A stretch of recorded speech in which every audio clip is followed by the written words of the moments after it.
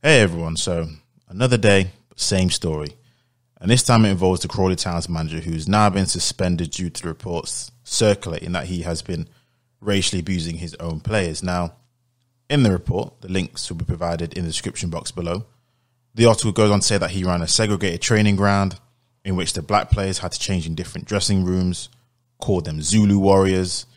He was calling Asian players suicide bombers. There's so many instances of abuse in this article that the players had to put up with. You'll think it sounds like something from the 80s, but it's not the 80s. We're in the 2020s.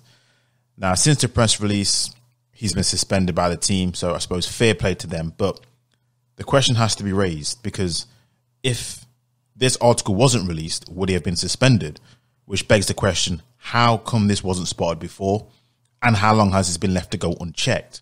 You see, Crawley Town is not a big football team. It's a lower team in the football pyramid League 2.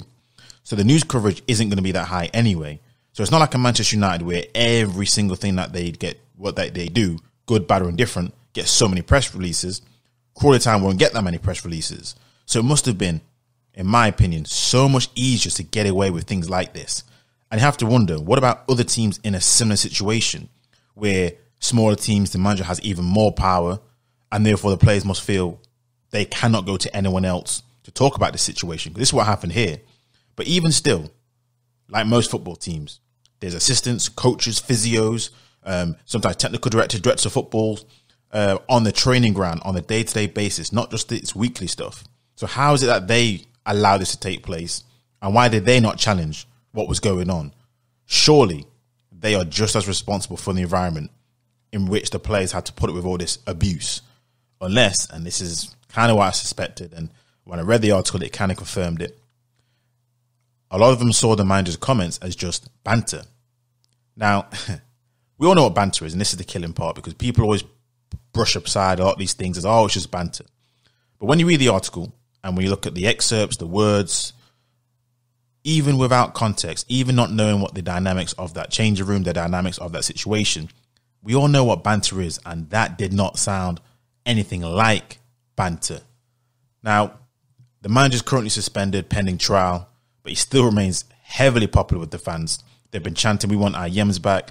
So it looks as if, regardless of the allegations, regardless of why he's been suspended, the fans there don't seem to mind about the allegations, which that's also very, very telling, to say the least. Now, of course, there's allegations at this point. We don't know what's going to take place. But if the allegations are found to be true, then I believe what should be this correct course of action is he and the coaching team should immediately be dismissed, and also further investigation as to how this was even allowed to happen. So, in closing, I'm going to say this. I do agree.